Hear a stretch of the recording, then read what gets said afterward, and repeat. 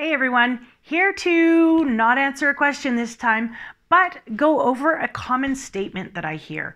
A lot of people say, oh, I love dreadlocks, but I don't think I could pull it off. Anyone can pull it off. It's about how you feel in yourself. You know, some people would be like, oh, I love your pink hair. I could never do that. Yes, you can.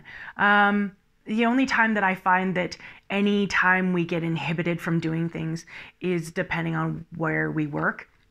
If we have jobs where they won't allow us to, then that's a different story. But if you're like, oh, I don't have the look for that, anybody does. Anybody can pull it off. Just have the confidence and know that you can. I've got clients that are just like, oh, I'm too old. I do have clients that are like 50s, 60s, 70s who are rocking dreads and feel amazing, and they're like, I don't want any what ifs in my life, so I'm just going for it.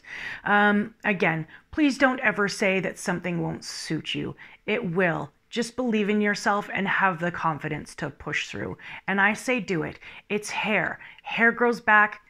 Hair can be changed.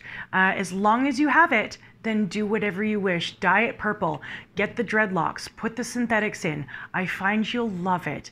And if you don't, at least you tried, and then you know, and then you won't have to question it anymore.